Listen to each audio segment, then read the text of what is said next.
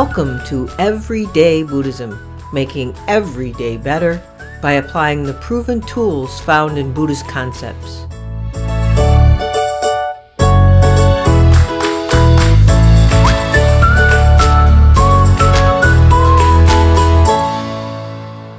Welcome to episode 31 of Everyday Buddhism, making every day better.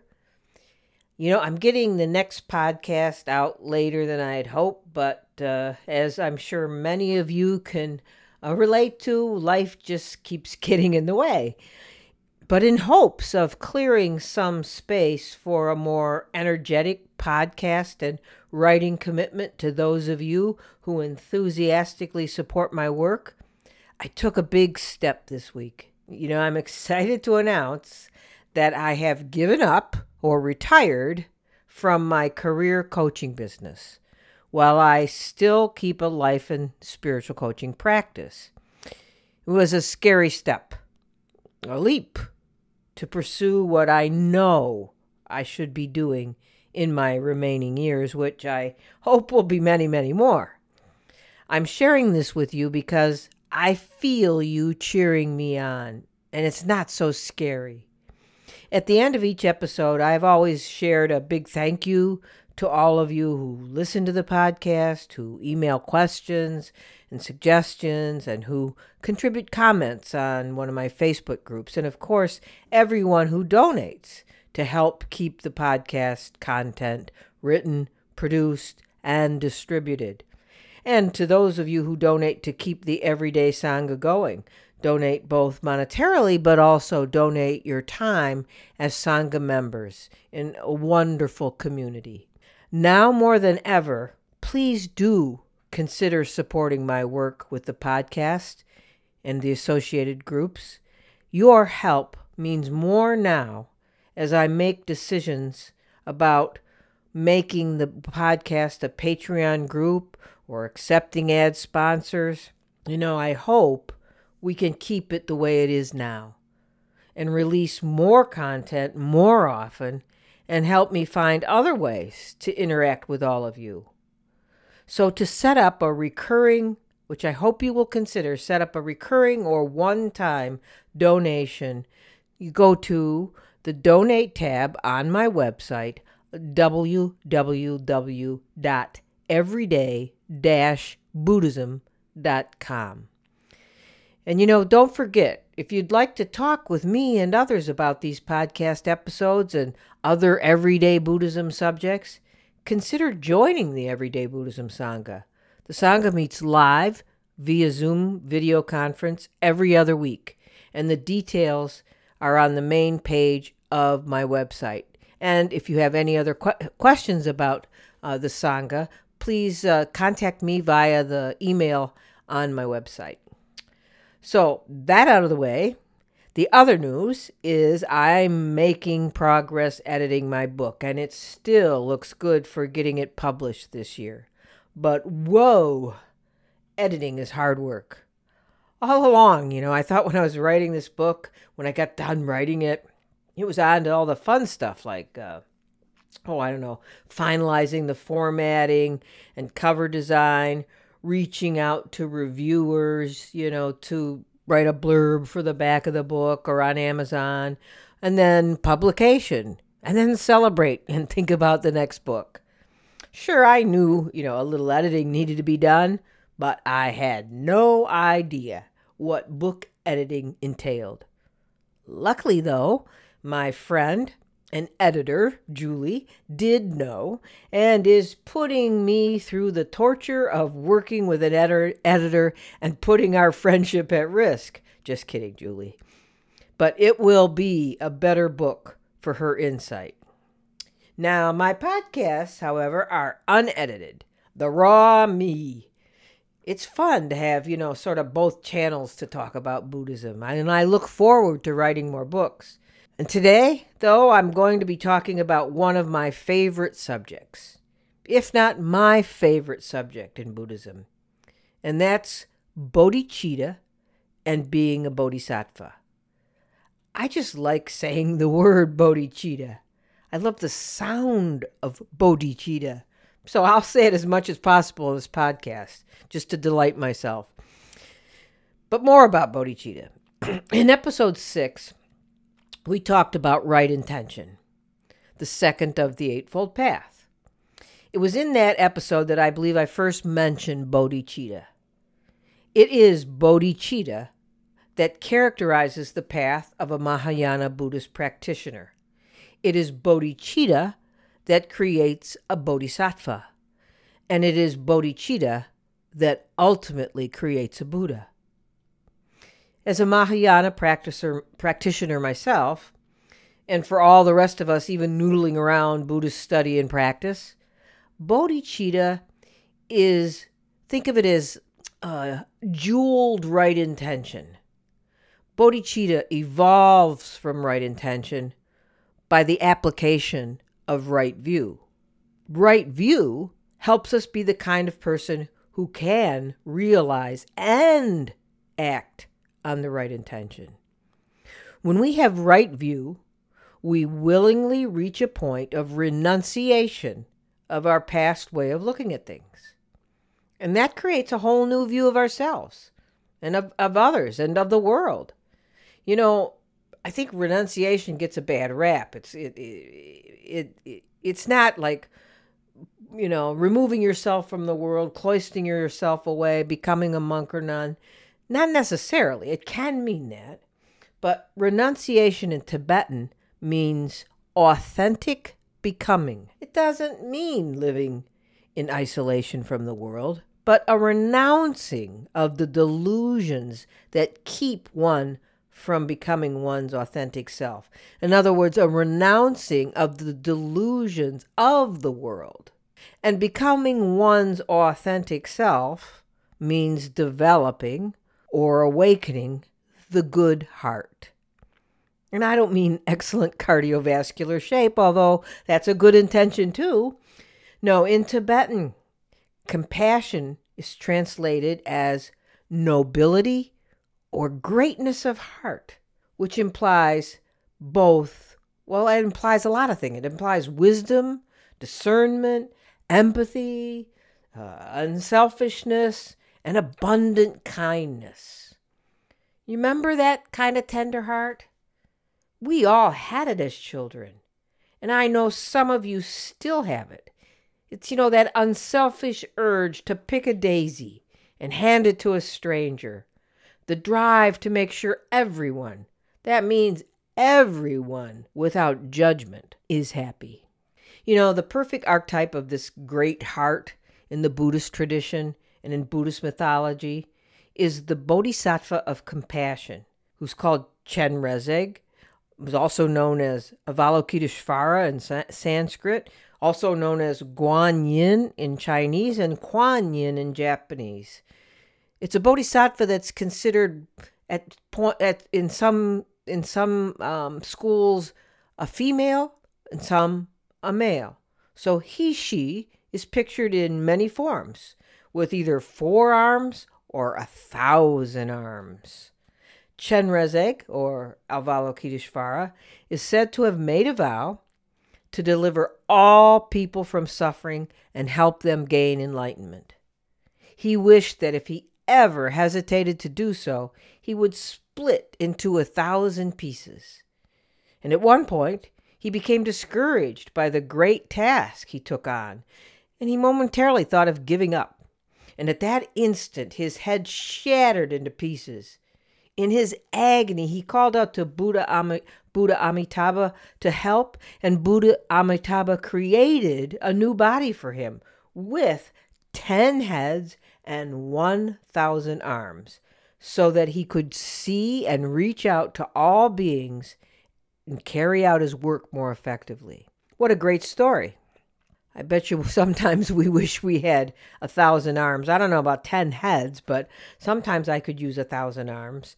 But it is a great story, but on a more profound level, or where the everyday happens, for our purposes, it applies to the practice of right intention.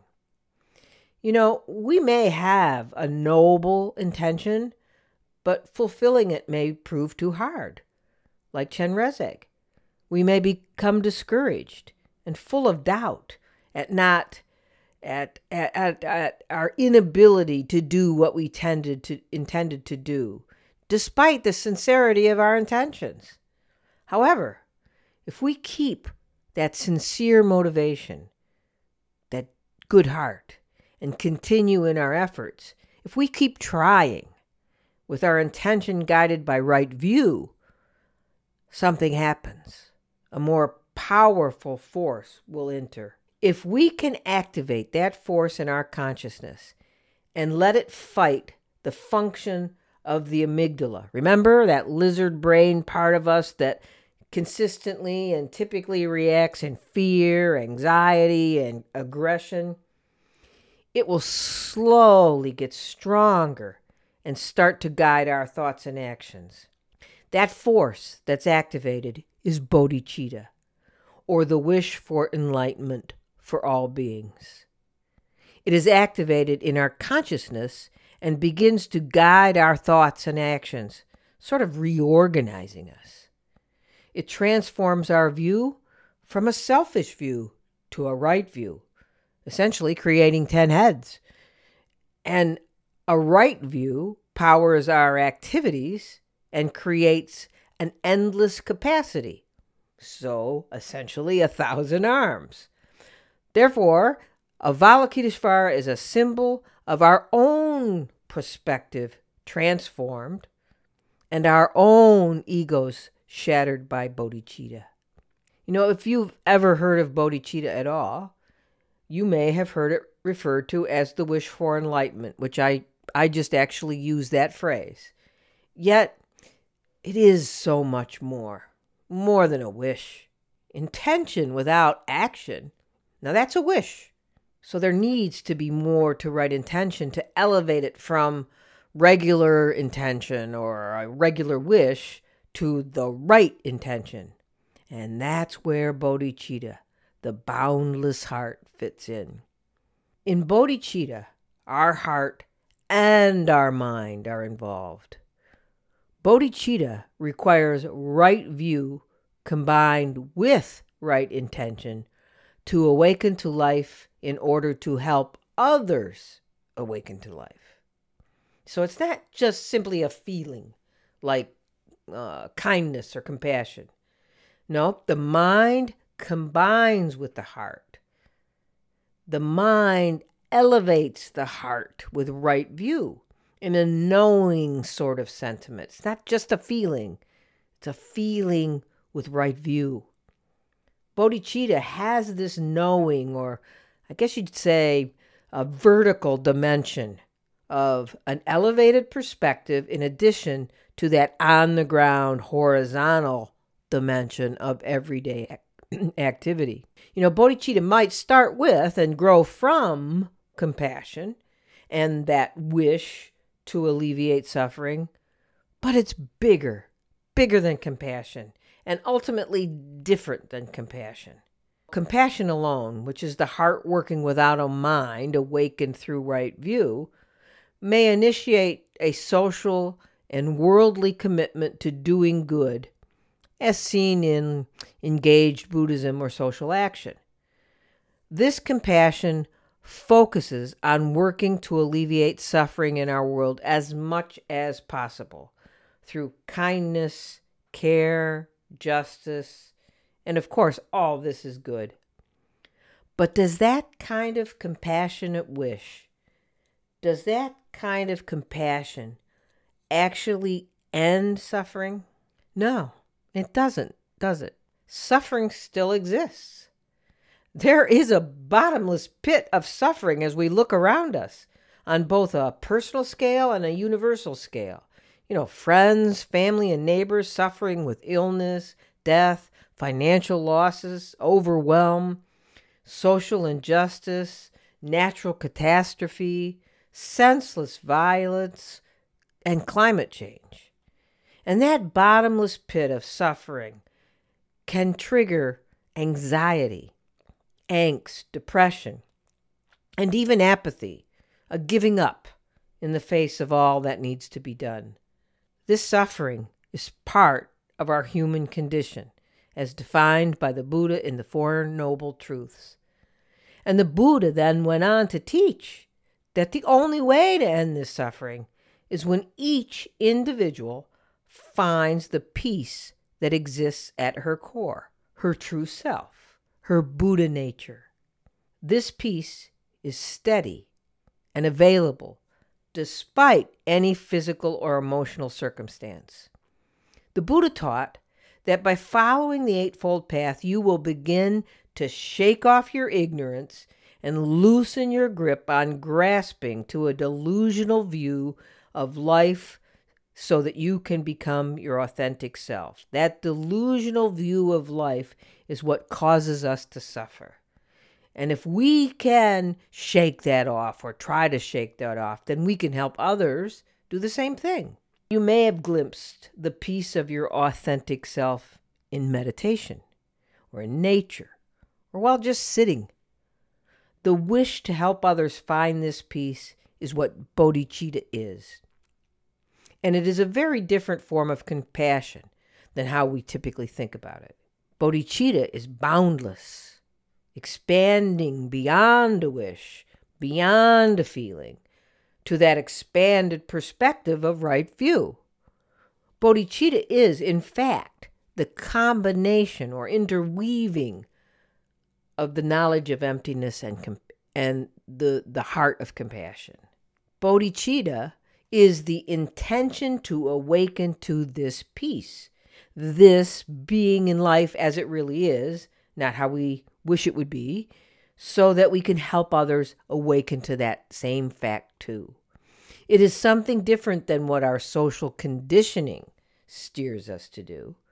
Our conditioning prompts us to react.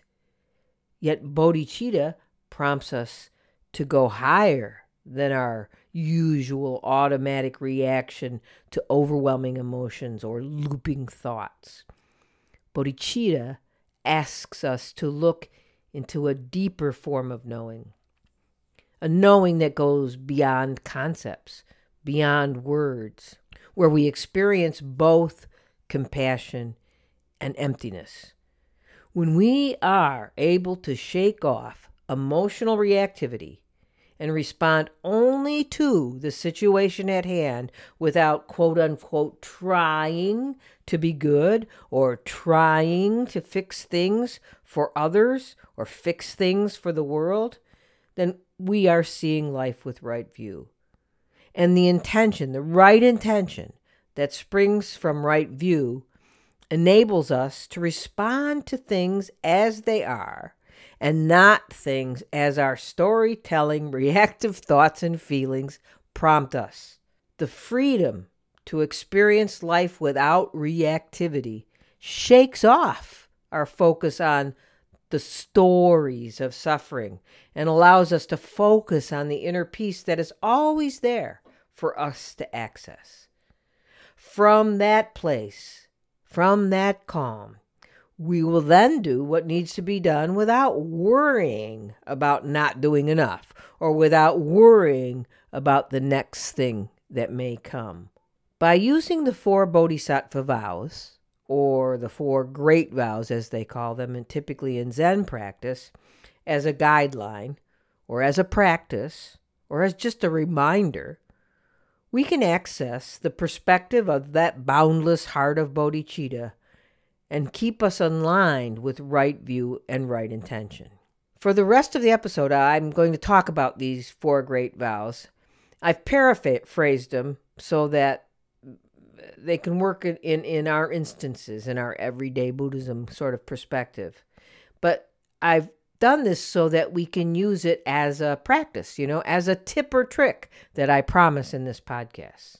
So let's look at how these vows work to generate bodhicitta in everyday life. The first vow is, beings are numberless, may I free them all. This is the typical bodhisattva intent, wanting to free all beings from suffering.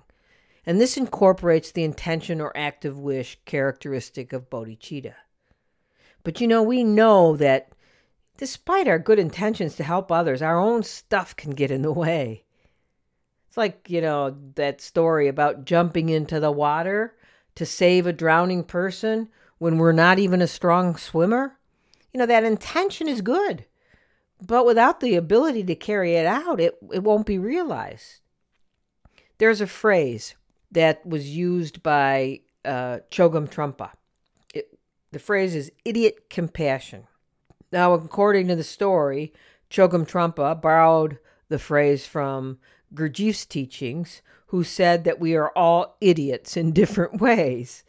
I can certainly agree with that, and the awesomeness of Buddhist practice is that it teaches us to recognize that we are idiots in some way or another, and it also teaches us to be okay with that, while working at the same time to be less of an idiot.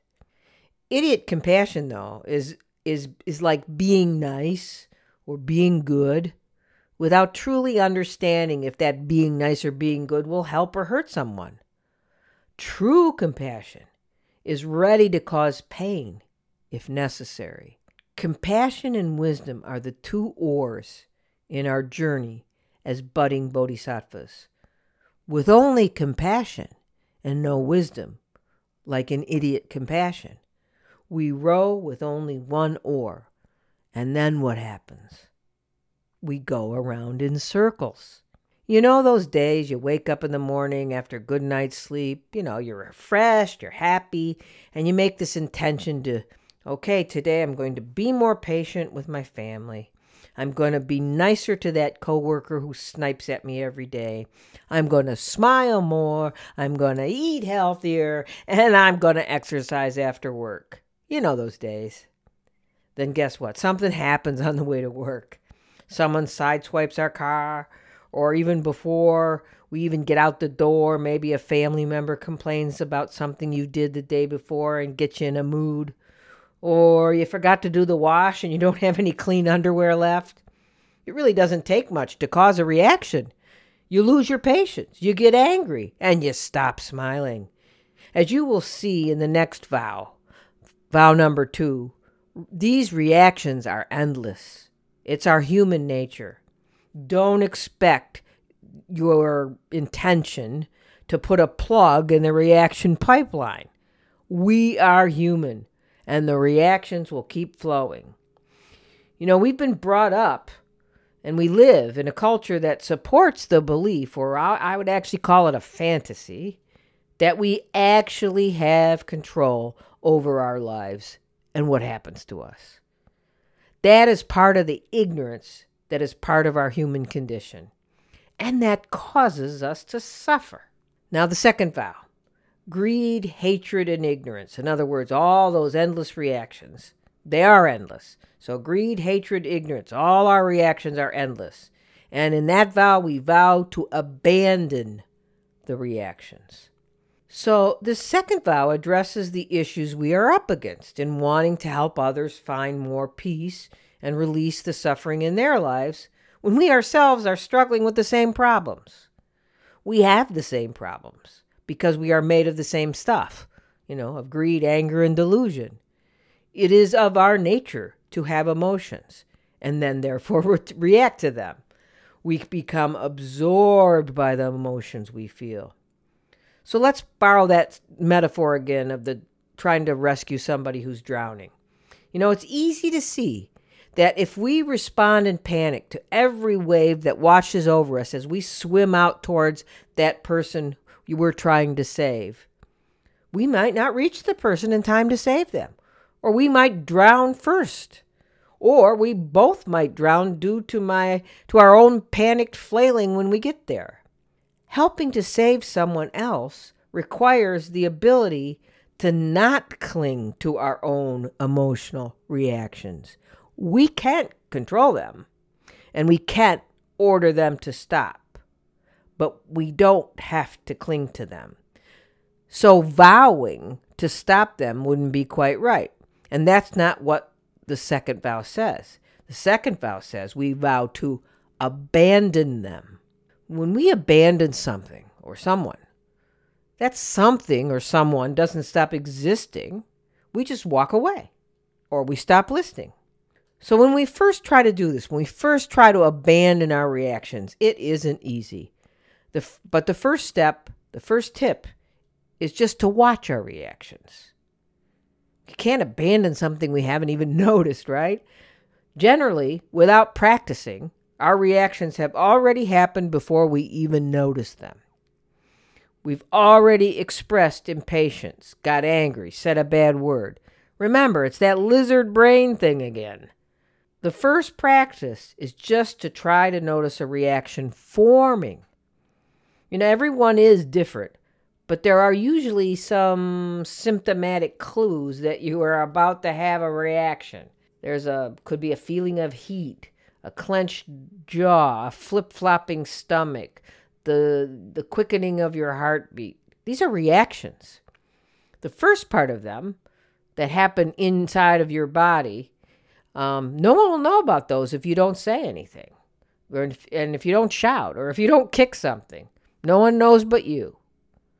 But the first step is for you to know and not to react first. Notice how often you have a reaction and what triggers them. You'll be surprised. It's only then that you can walk away and abandon them. Noticing comes first. It gets a little easier with practice.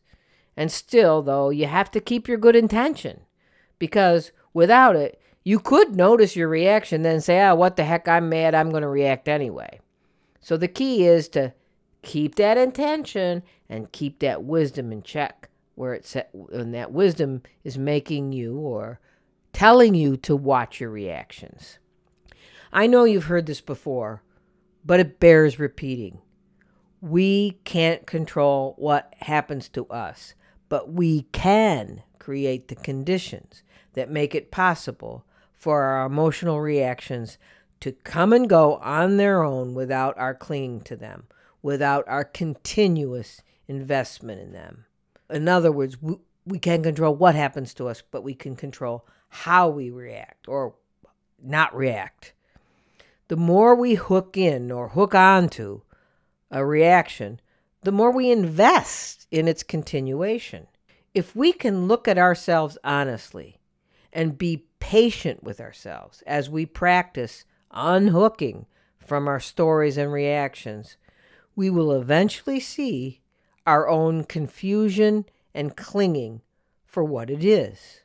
With a generous spirit toward ourselves and others, with a dedication to doing the right thing, and with a meditation or mindfulness practice that helps build a stronger foundation for equanimity or looking at these things, we will eventually begin to strengthen our capacity for wisdom and for bodhicitta. With that wisdom, we can now begin to row with both oars straight and strong, a boat to help others to the other shore along with us. Then, even if reactions arise, we will be able to experience them or look at them without surrendering to them or without suppressing them or trying to control or wrestle with them. Then, like clouds, our emotional reactions will come and go. That third vow says Dharma gates, or think of it as the doors to experience are countless or numberless. I vow to wake up to or enter each door of experience while watching my reaction. So you see, this third vow is a result of the second. It's tied to the second. If we meet all the circumstances in life without dancing with our own reactivity, then our experience of life changes. A certain spaciousness begins to reveal itself where there was once ongoing fights with emotional reactions. That spaciousness is equanimity. And with equanimity comes peace and true compassion for ourselves and those around us. This compassion isn't forced.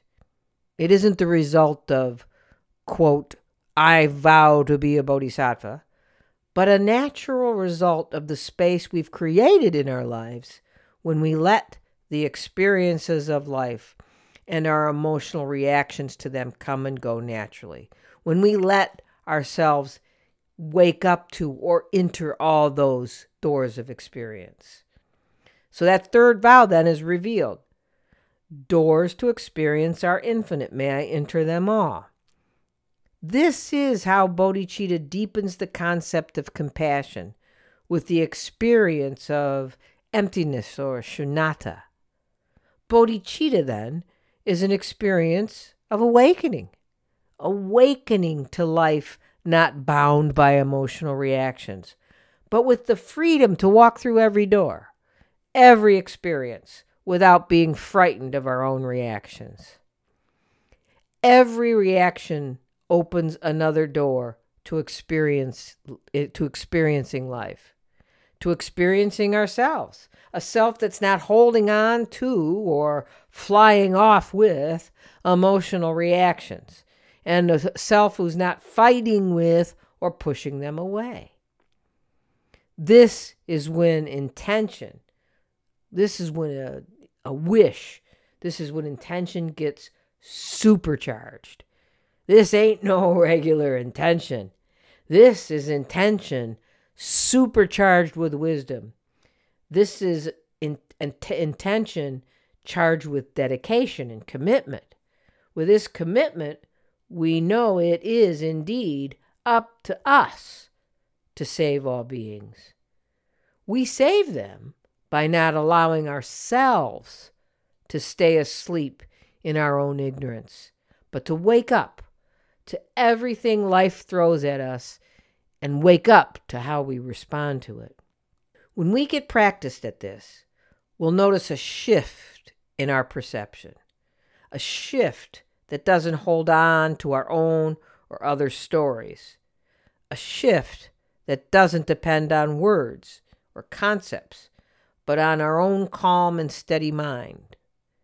This is the glimpse of Bodhicitta, a glimpse of awakening into our own Buddha nature. And that glimpse allows us to see the peace that can be in our mind rather than our usual fight with reactions and judgment of concepts. And it enables us to see ourselves as part of the whole of life.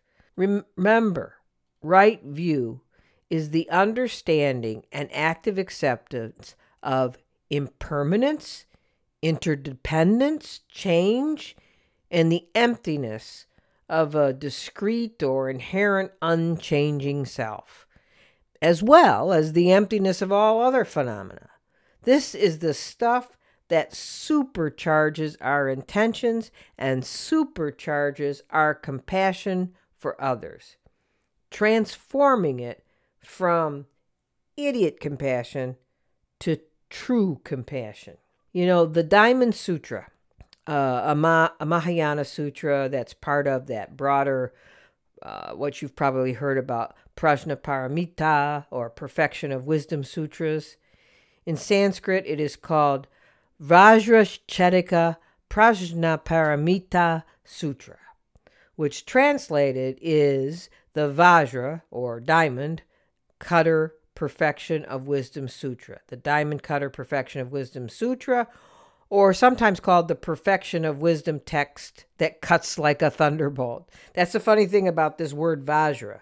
Vajra is a word that connotes strength, but it's equally referred to as a diamond, a thunderbolt, or a powerful weapon.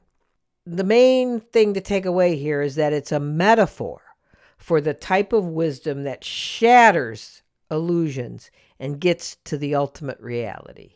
The Diamond Sutra has the Buddha teaching of this grasping hold of our minds so that we can watch calmly as our reactions come and go. In the sutra, the Buddha's senior student, Subhuti, asks the Buddha, "How, Lord, should one who has set out on the Bodhisattva path take his stand? How should he proceed? How should he control the mind?" Then the Buddha answers to Subhuti by saying that a Bodhisattva should have the intention that he should bring all beings to nirvana. But he continues to say that after the Bodhisattva has brought all beings to nirvana, quote, no living beings whatsoever have been brought to nirvana, unquote. Okay, I know this seems like nonsense or another one of my Zen koan adventures, but in fact, this is exactly what I've been talking about. See, if we learn to control our mind, as Subhuti asked, we are learning to watch reactions come and go, watch experiences come and go, watch emotions come and go, knowing that is the suchness or emptiness of life. It comes and goes. Things come and go. The trick is to not grasp onto them as things that are going to stay here forever, not to reify them and turn them into fixed permanent things or concepts. You know, as I've shared before, one of my favorite teachings and mantras that I took from my sensei, Reverend Koyo Kabosi's father, Reverend Gyomei Kabose, is this one. He said, quote, every day, one thing after another. So see, that's it. Life is one thing after another, a flowing stream. Stepping into it won't stop it. So as we learn to take hold of our mind, each experience and each person becomes less and less a fixed thing because we have the wisdom that sees people as empty of an inherent unchanging self and not as the beings we thought they were. They're part of this everyday one thing after another.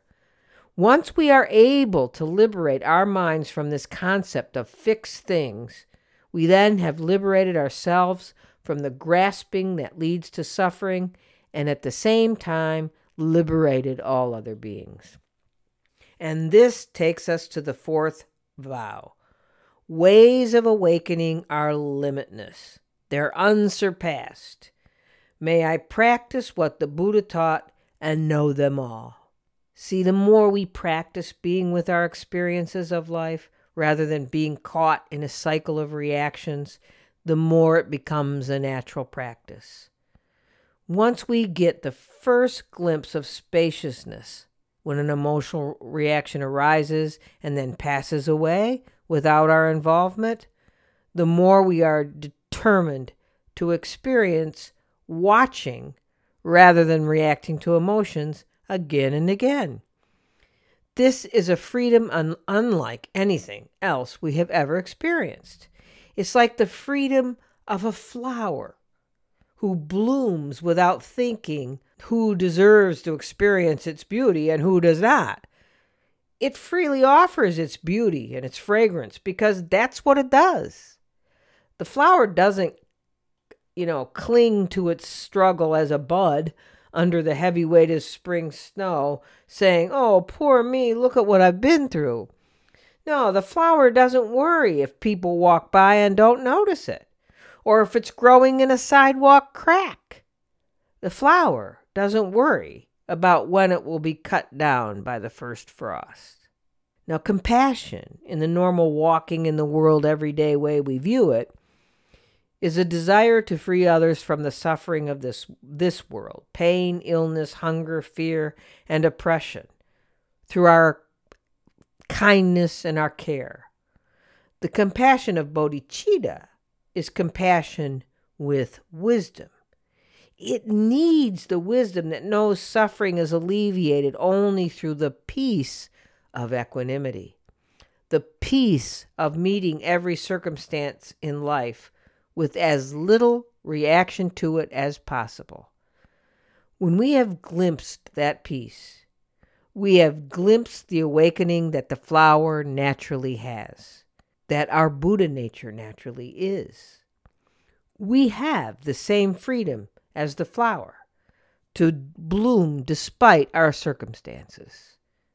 We bring others peace and beauty naturally, no matter who they are or what they think or what they do. We never think that way. We respond naturally to whatever arises, like a beautiful flower. May it be so. Thanks again for all your support, your email, your comments on my Facebook group, And please do consider supporting my work through an ongoing or one-time donation at the Donate tab on my website, www.everyday-buddhism.com, or take a look at the Everyday Sangha. I think you'd enjoy it. It's a way to talk about what we talk about here in this podcast with you as a member, an involved member who can ask questions. Until next time, keep making your everydays better.